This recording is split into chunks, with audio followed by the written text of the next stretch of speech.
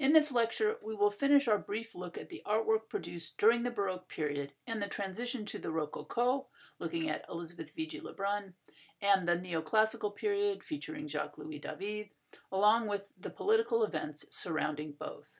We will consider the effect that working for a royal patron like King Philip IV, the patron of Diego Velázquez, or Marie Antoinette, the patron of Elizabeth Vigée Le Brun, had on the artwork they created. We will look at the role of women in the French Academy of Art. Spoiler alert, it's a small one. We will review the French Revolution and look at the long career of Jacques-Louis David, the master propagandist for both the French Revolution and Emperor Napoleon, and the impact that these fluctuating allegiances had on the artwork he created. Then we will talk about the exciting shift that takes place as the old school patrons who had supported artists for hundreds of years, so royalty, the state, and the church, began to diminish in importance. For the first time with Francisco de Goya, we will see an artist explore his own subjective reaction to the social and political events taking place around him, rather than reflecting only the opinions of his patron in his artwork, thus the emergence of modern art. After living through the unspeakable brutality of the French invasion of Spain, Goya expresses his deeply troubled vision of hell on earth in the black paintings on his living room wall. But the question remains, who will support artists if they don't have patronage from church and state? And we turn to the Baroque in Northern Europe and the work of Johannes Vermeer, who sells his paintings to the emerging middle class for that answer. We will conclude with a brief discussion of the use of the camera obscura to facilitate the creation of the illusion of three-dimensional depth on a two-dimensional plane, the painting, again with Vermeer. Another spoiler alert here, we are looking forward to the invention of photography, which we will discuss in our next module. All right, in this lecture, we will focus briefly on some artworks to illustrate the important points. But you will need to refer to the external resources available on Canvas for a more complete discussion of these 6 paintings, which will be included on the quiz material. So Velázquez, Las Meninas, Vigée Le Brun, Self-Portrait with her daughter Julie, David, The Death of Marat and Napoleon Crossing the Alps, Goya, The 3rd of May, and Vermeer, Young Woman with a Water Pitcher. Let's start with Diego Velázquez. Whereas Bernini may be considered the greatest sculptor of the Baroque, Diego Velázquez is often considered the greatest painter of the period. Born in Seville in southern Spain, Velázquez studied there and married his teacher's daughter at the age of 19. Soon thereafter, he moved to the Spanish capital of Madrid, where he became court painter to King Philip IV. As court painter with King Philip IV as his patron, Velázquez was obligated to represent the king and his family in a way that met with the approval of his boss. The use of mechanical devices to create the illusion of reality on a two-dimensional canvas. Velázquez used mechanical devices to make his work. He probably used a compass and mirrors, as had Caravaggio. Caravaggio was a very important inspiration to Velázquez. Velázquez is exceptionally concerned with reproducing optical reality, especially in his large canvas, Las Meninas. When you look at Las Meninas, notice all the different views, the different reflections, and the many duplications of paintings in this one great canvas.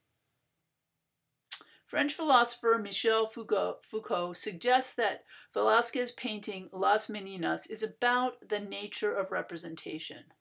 The images, the reflections in mirrors, and the depictions of the paintings within the painting of Las Meninas all add up to, quote, all the signs and successive forms of representation. Las Meninas, which is Spanish for the ladies in waiting, is a 1656 painting which is now in the Museo del Prado in Madrid by Diego Velázquez. And here it is, this large painting, so 10 feet by 9 feet,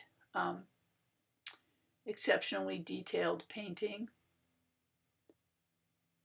All right, so the large 10-foot, 5-inch by 9-foot mysterious canvas shows the artist at work in his royal studio. So here he is. This is Velázquez. And the studio is a dark, cavernous space. It has windows to the viewer's right. So over on this side, you can see windows letting in light. And you can see all of the paintings which are hanging on the back walls of his studio. So this is the artist's studio with the artist and the windows. You can see a door in the back wall which is open, and it frames a man who's either entering or leaving the room. So that's back here, second source of light. And this is the young Princess Margarita and her crew who have entered the studio from the right.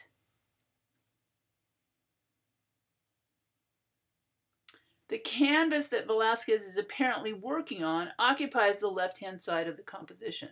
So in this painting, the painter we have right here is painting a canvas. And so you can see the back of the canvas here, which is propped up on this support here, so on the left-hand side. And he stands, brush and palette in hand, apparently just interrupted. So it's like we walked into the room and we interrupted him while he was painting. He looks a little cranky. So this painting contains a self-portrait of Velázquez. So here it is. He looks out toward the viewer, but as we, the viewer, can't see what he's looking at, and we also can't see what he's painting, because all we can see is the back of the painting. Are we the subject of his painting? We're certainly standing in the right place. As the viewer, we're implicated in the painting in multiple ways. Perhaps Velázquez is looking at and painting the king and queen, who are seen reflected in a mirror at the very back of the studio. So again, this sort of puts us in the position of where the king and queen would be standing if he was painting them. So now, are we the king or the queen? You know, we don't. There's a lot going on. So this is very much one of the paintings within a painting that we see here. So you can see the back of the painting he's painting. We can see a picture of the king and queen. It's painted as a reflection, but it certainly is a portrait of them. And then, of course, the portrait of the princess.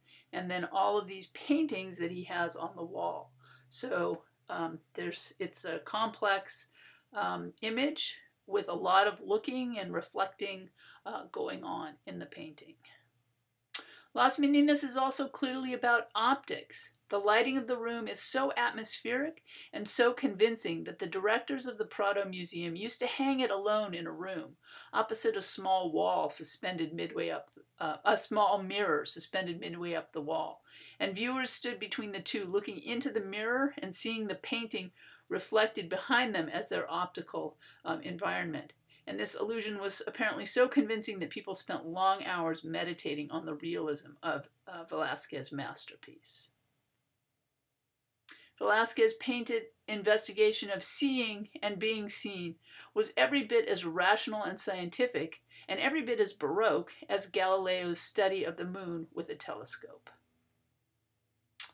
All right, we're moving on to the French Academy of Art and Female Painters, and we have a self-portrait of Elizabeth Vigée Le Brun on this side. The French Academy had a contradictory attitude about women. At first, a few women were elected members, although they did not enjoy all of the privileges of male members. Women gained a certain prestige from membership, and they were given permission to exhibit in the yearly salons, but they could not teach, they could not compete for prizes, and they could not hold office in the Academy. In 1786, the Academy reversed its original policy and decided that no more women were to be admitted. A short time before they changed their rules, Elizabeth Vigée Le Brun gained membership in the Academy, and that was in 1783. Elizabeth Vigée Le Brun was the most celebrated woman artist of her time. She was born in Paris. She was the daughter of a portrait painter and an art teacher. And by age 15, she was supporting her family with her art. She was a successful portrait painter in Paris by the age of 20. By 25, she was working for Queen Marie Antoinette, who was the wife of King Louis XVI. Vigée Le Brun became well known for her aristocratic portraits, often of women and their children, and for her self-portraits. In addition to her accomplishments as a painter, Vigée Le Brun ran a salon in her home. Throughout the 18th century, royal patronage of the art was supplemented by powerful Parisian ladies who ran influential private salons, and these were weekly social gatherings of the cultural elite which cultivated refined conversation.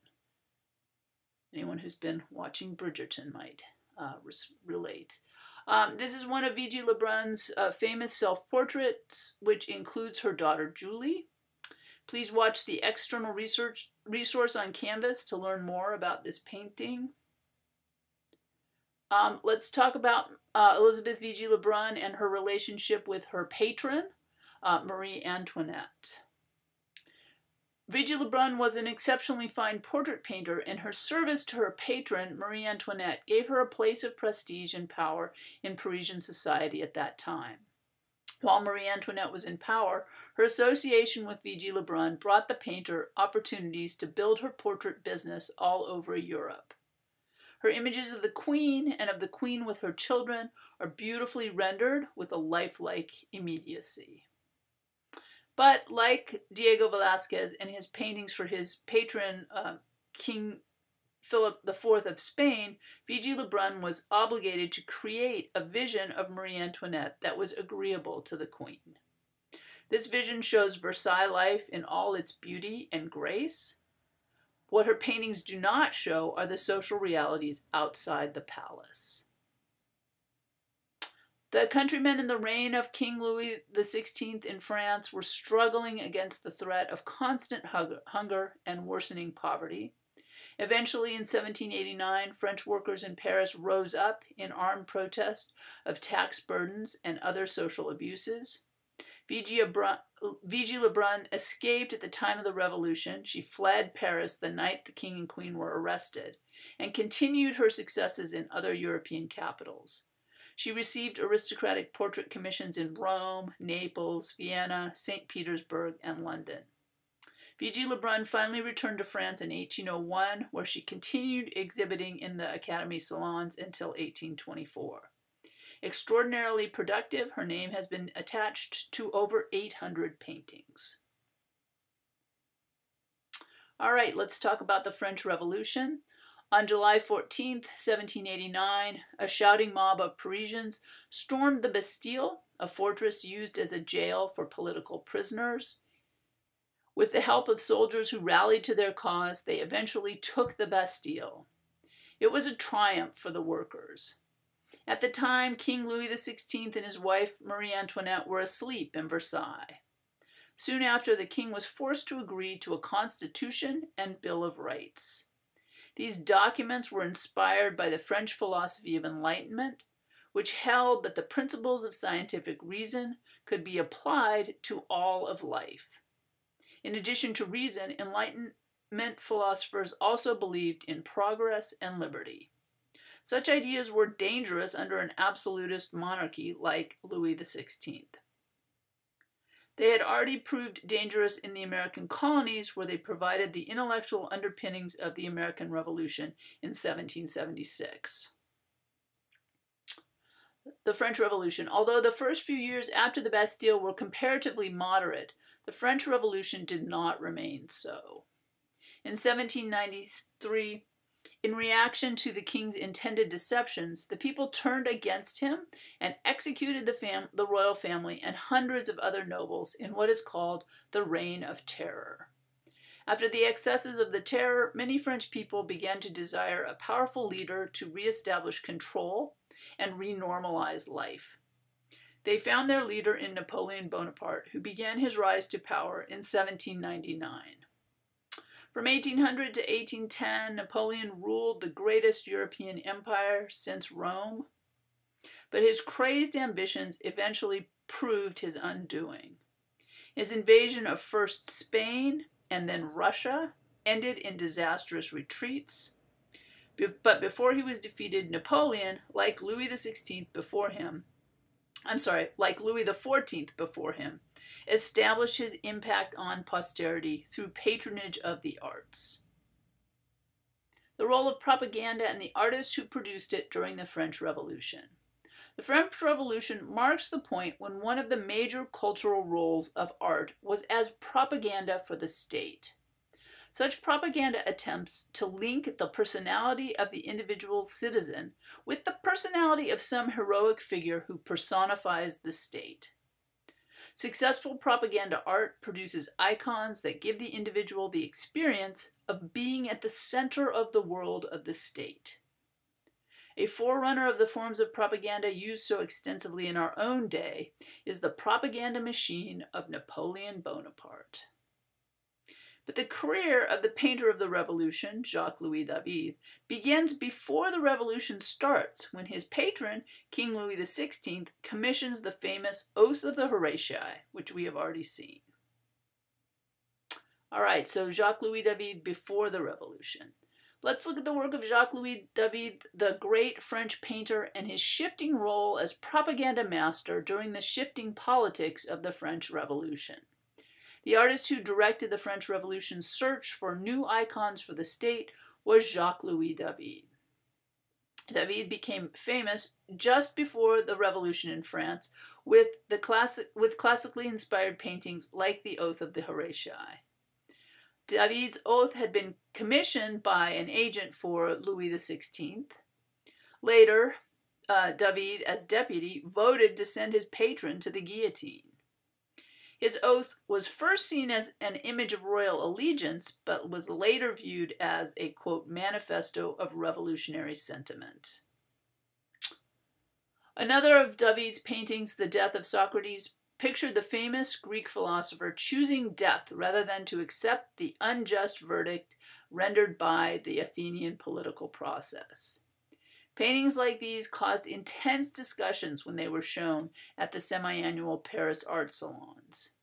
They appeared to support the anti-king and anti-church sentiments that were growing in France at this time.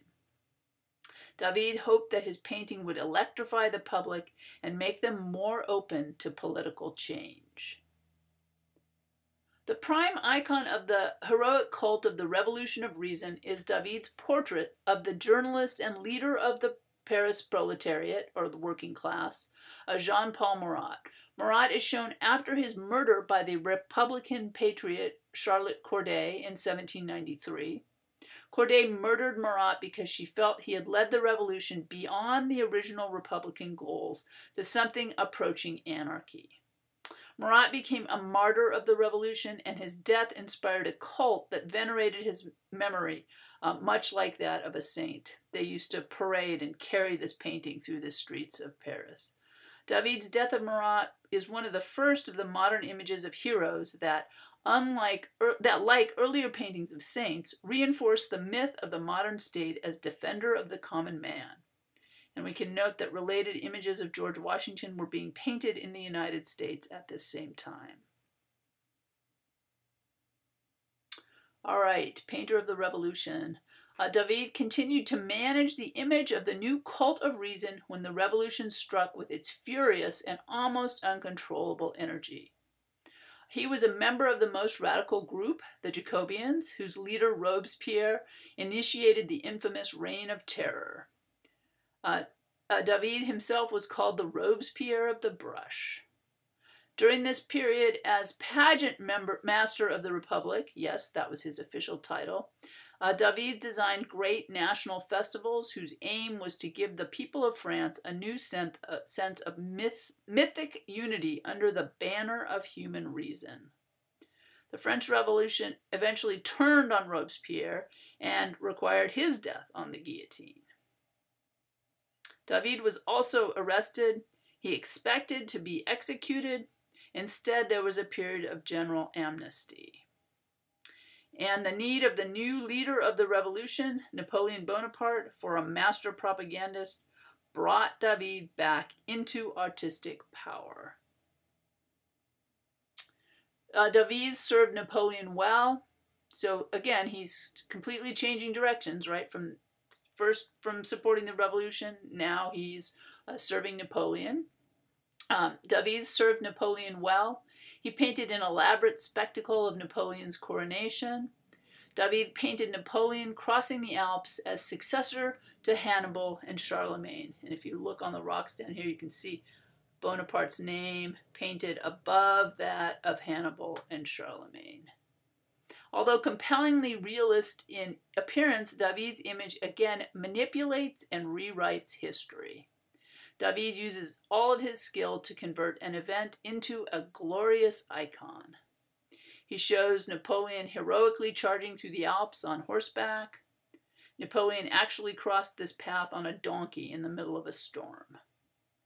Napoleon's ambitions are flattered and confirmed in the painting, and David has accomplished his propagandistic goals. All right, so we're just going to review David's complicated career. He starts out his career with a commission from King Louis XVI for the Oath of the Horatii, but David changes the composition so the painting acts not as a support of the monarchy, but to encourage the French people to question the monarchy. So it's nice to get the king to pay for something which is not supporting the king. David becomes very involved with the most brutal supporters of the French Revolution, the Jacobians, and is close friends with Robespierre, who starts the Reign of Terror. David votes to kill his former patron, Louis XVI. During the Revolution, David painted iconic paintings of the martyrs of the Revolution and organized big festivals to support the Revolution. But Robespierre falls from favor, and Napoleon comes to power and needs a master propagandist, and David takes the job and escapes execution. He serves Napoleon well during his reign and finishes his career painting and teaching students. All right, so this is the end of the Baroque, Part 2A. Join me again for Part 2B. Thank you.